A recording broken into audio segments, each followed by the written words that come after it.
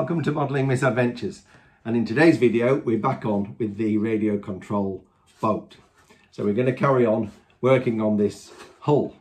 Now I've got to the stage now where I need to seal this hull, and the way the model's design is for this wood just to be varnished, but in my case it's going to be painted white to make it look like the Chris Craft boat. So I'm going to have to seal it, and I've been thinking of different options. Option one is to spray it with car lacquer for a few coats and then sand it down. Option two is to make some homemade sanding sealer with dope and talcum powder. And option three is to make that but dilute it with some thinner. Now I've done a bit of a test run, and on these three pieces of wood, and that is the lacquered version, and it still leaves a lot of grain visible. The two dope options here, the neat dope and the diluted dope, are both pretty good, and they've given it a very nice smooth finish.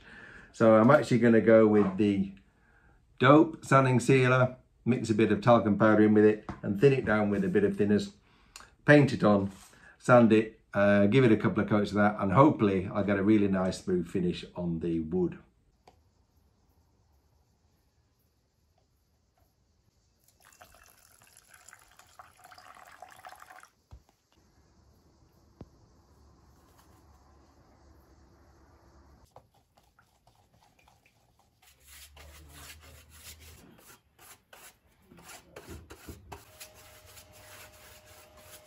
So I've given this a sanding in 360 grit sandpaper. It's actually feeling very smooth, and I think it's filled in the grain very nicely. But I'm going to just fill in some minor imperfections and gaps, and then do another coat of sanding sealer and then give it another sanding. So I'm just going to fill any minor imperfections with this wood filler.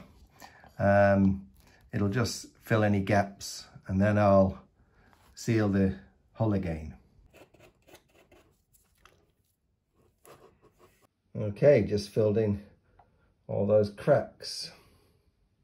Well, I filled the cracks and sanded it off again, so here's my tried and tested dusting method.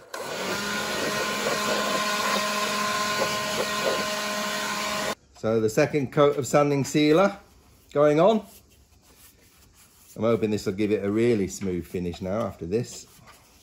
So I've got the hull all sanded and cleaned, and now it's time to do a test fit of the motor and drive shaft, and to glue the prop shaft in. So this is the setup. This is a fairly simple brush motor, and I've filed a flat section on the spindle there.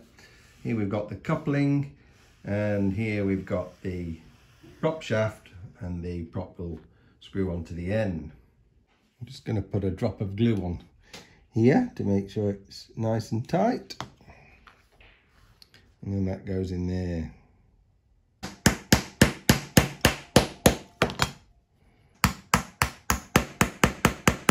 So the motor fits directly to the framework, so there's no need for a motor mount.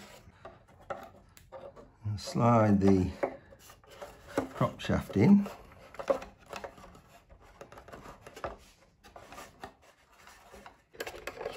Just gonna temporarily screw the motor in with a couple of M3 screws. Now my prop coupling was catching there on the keel, so you can see I've had to sand a little bit off to give it some clearance. All right, that's set up about right. So now we can glue it in down here. Now I'm going to glue the prop shaft in with 2-part epoxy, 15-minute cure. Okay, that should do. And that finishes the prop shaft insulation with that little fillet there just to give it a bit of extra strength. Right, next part, the rudder tube goes in here, and there's a couple of strengthening pieces just to help hold that in. Now this tube needs to poke out 3 millimeters, the bottom of the hull. That's about right, and that's all glued in. Now the last thing we need to do to this hull before the superstructure starts is put these stringers down the side, and they're labelled 31 and 32, but these are actually not numbered parts. So the only way of finding them is to go to the parts list here and see what their actual measurements are, and then you've got to measure them from the numerous strips that are provided. So I found them, and here they are, just 2 by 4 millimeter strips, and they go down the edge of the sides. Now these little gaps here were the notches from the original frames that the side of the boat's fitted into, and when you glued it, it left this little gap here, and that's what these are now going to fill. And they go in really nicely and provide more structural integrity to the side walls. Right, now I need to seal the inside of this boat, and that's going to take 3 coats of clear varnish, which I've got here.